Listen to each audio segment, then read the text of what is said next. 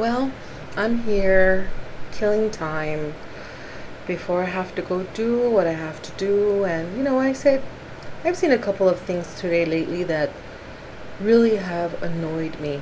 For instance, men, if you're gonna wear t-shirts, please let them be fitted. And please, if you're trying to impress a woman, do not have the t-shirt have holes on it, worn out collars, that they are so stretched out that they're snugging over your belly, your beer belly, making it look like you're pregnant. Seriously, that is not going to impress a woman. Okay, faded t-shirts, come on. After it's green and now it's almost white, it's time to get a new t-shirt. People in traffic, we all know, we all get annoyed by people and traffic. If I'm on the right lane and you're about to turn right hand side in front of me and you speed up and you cut in front of me because you can't wait for my car to pass you and you're going super slow. Obviously, if you had to go and take that stop sign and cut in front of me, it's because you're in a hurry. But no, you had to cut in front of me so you can go at 5 freaking miles an hour. Does that even make sense? If you're gonna use a drive-through, you better know what you want.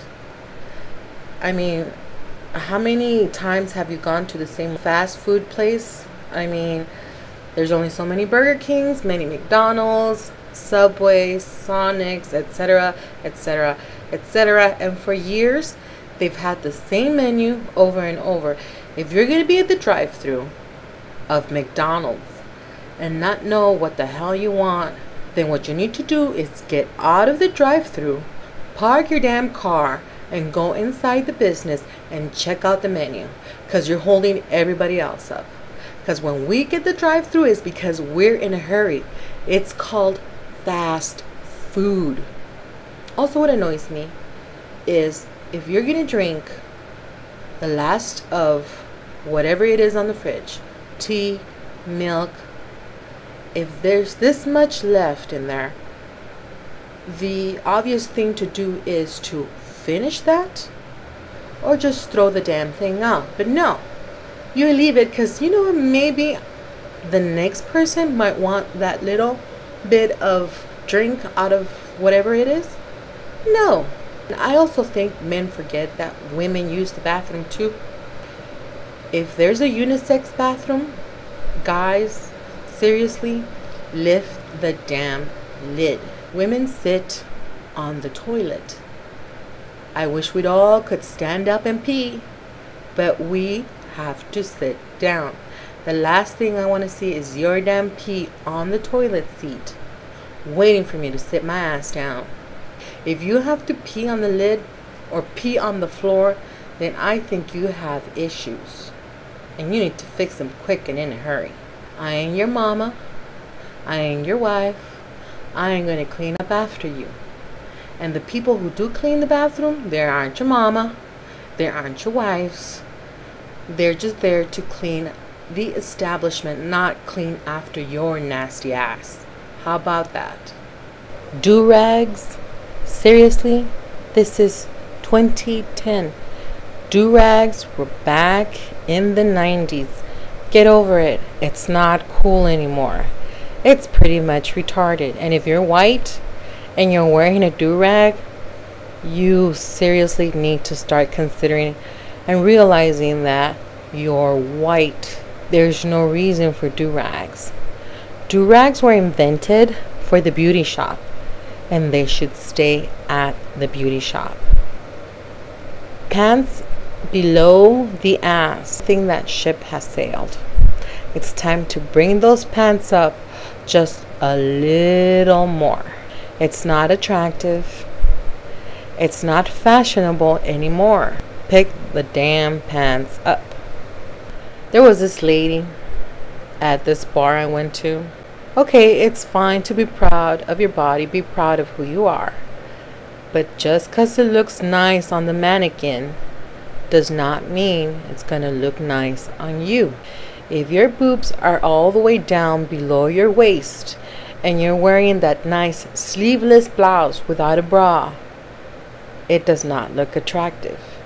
If you have a huge belly and you decide to wear a belt and the belt goes under the belly, that is so not cute. You need to find clothes that fit according to your body. Take it from a big girl. That does not look nice. I don't want to see your sagging boobs, and I don't want to see your nasty ass belly hanging over your belt.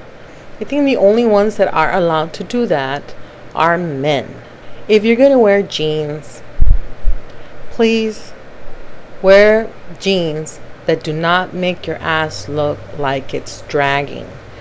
The pockets in the back have to be nicely centered on the roundness of your ass so your ass looks perky.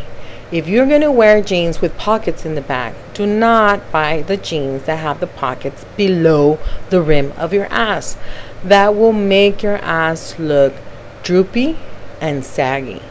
And in a young girl, that does not look attractive. And if you have a big ass, your ass is going to look saggy as hell. So if you're going to buy a pair of jeans, I know they have fitting rooms, and those fitting rooms have mirrors. Turn around and look at your ass, because the rest of us have to. And to my big girls, white pants are not attractive on a big girl at all. If you got a huge ass, if you have a huge stomach, if you got huge thighs, white pants are not the way to go. Trust me. It looks nasty as hell. It enhances your cellulite. It enhances your imperfections. I don't want to see cottage cheese just like the next person doesn't want to see cottage cheese. I will not show you my cottage cheese. And I don't want to see your cottage cheese. And if you're going to wear white pants, if you're going to be stubborn as hell as you're going to wear white pants, please wear something according to your body. Do not try to fit your XXX body into a 1X. Let's be real. We're big girls, therefore we need bigger clothes. So for now, that's all I have to say. I've been driving and I've been seeing pretty much annoying things today. So I had to release and let it go. You will agree or disagree. That's okay. It's my opinion. That's what it is. An opinion. So, with that said, talk to you later. Bye.